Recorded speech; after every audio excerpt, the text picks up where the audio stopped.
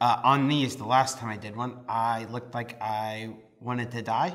So if I start to look like that, feel free to just say, Kyle, can you please smile? Okay. Good to know. No sense is a trick that packs small, can be performed just about anywhere. It works really well for close-up.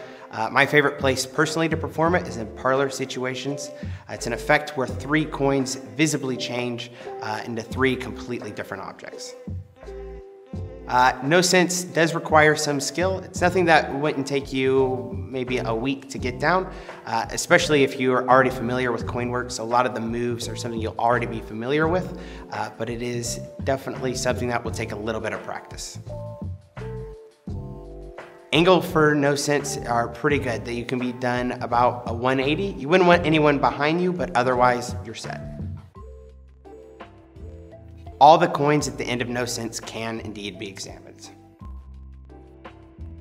With no sense, you get everything you need. It comes with all the gimmicks. It's a complete gimmick coin set, as well as it comes with all the coins that you'll need, even down to the button. We have a button that we actually completely customized to just fit in every part of the set. So the answer is everything.